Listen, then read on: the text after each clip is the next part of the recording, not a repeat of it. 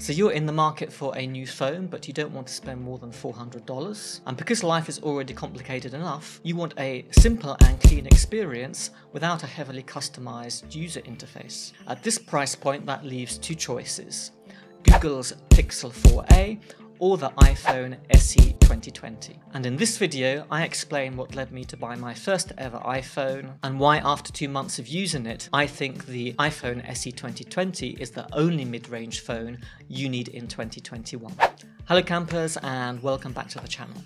I'm going to tell you straight up that I'm not a very phone-orientated person, so I don't want to spend a lot of money on a phone. And I never thought that I would own an iPhone, not because of any ideological hate for Apple, but because of price. Especially as I might drop it when I'm a bit tipsy one Saturday night, or other time of day, or it accidentally slips from my hand down the toilet.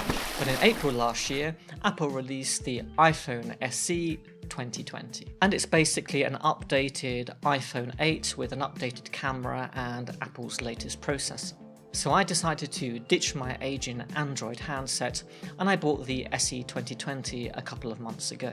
So just for a little bit of context, I was coming from the Nokia 7 Plus, which runs Android, and it costs a couple of $100 less than the SE 2020. But it was fairly slow and sluggish if you needed to run anything more than, a few browser tabs open at any one time, or big applications like Instagram and Facebook. And I know this can be a problem with a budget and mid-range Android phones.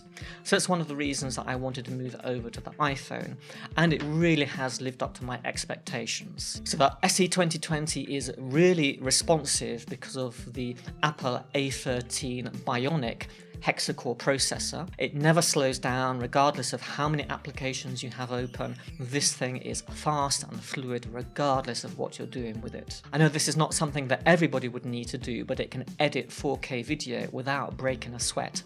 And even my notebook here struggles with 4K video, and editing 4K video with the SE 2020 is really impressive. And while I've never picked up the Google Pixel 4a, I suspected that probably that it just wouldn't be as fast and responsive as the SE 2020. But the deciding factor was a video that I saw from Marques Brownlee, who is one of the biggest tech YouTubers in the world, and I trust his opinion. And he basically confirmed what I was thinking, that the Pixel 4a just cannot outperform the SE 2020. One of the nice things about iOS is all of the attention to detail, something that you don't get in the stock build of Android, which you get on the Pixel 4a. So just little things like when you set the timer, you get the countdown displayed on the lock screen, so I don't have to unlock the phone to see how much time is left. And this little attention to detail in the UI, all of the polish, which really helps to improve the user experience. And of course, because it's Apple, it's simple, it's beautiful, and of course here on this channel we're all about keeping tech as simple as possible. Of course that means that you can't do a lot of customization. You can set the desktop background and that is pretty much it. There's not a lot of customization in this thing. Of course you can arrange the icons on the screen as you want. Apart from that, there's not much more that you can do with it, and you know what, I just don't care. The less customization that's possible, to be honest, the better as far as I'm concerned. So the camera is something that of course doesn't quite match the quality of the Pixel 4a. There are devices in this price range with a better camera, but I would say if you're looking at taking video, then it takes full HD, so that's 1080p and 4K video, and the quality is absolutely stunning.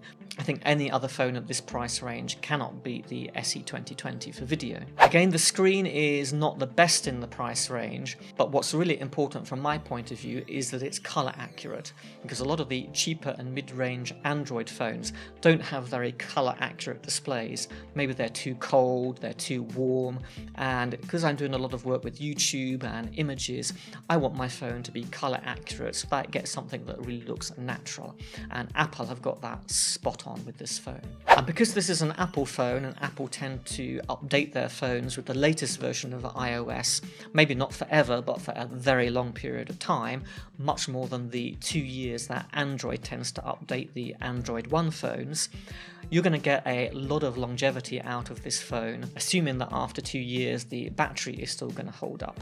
Because of the very powerful processor, this phone is still going to be something that performs really well 2, 3, maybe even 4 years into the future. So of course every phone is a compromise, so I just want to list a couple of caveats. So I mentioned the battery.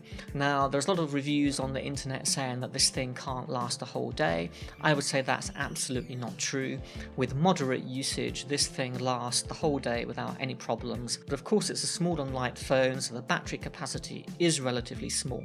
So if you're the kind of person who's going to be sitting on their phone the whole day, then the battery probably isn't going to hold up, and you need to carry it around with you a battery pack. It's worth understanding about the SE 2020 that it is dual SIM, but the second SIM is an eSIM, and it only supports data.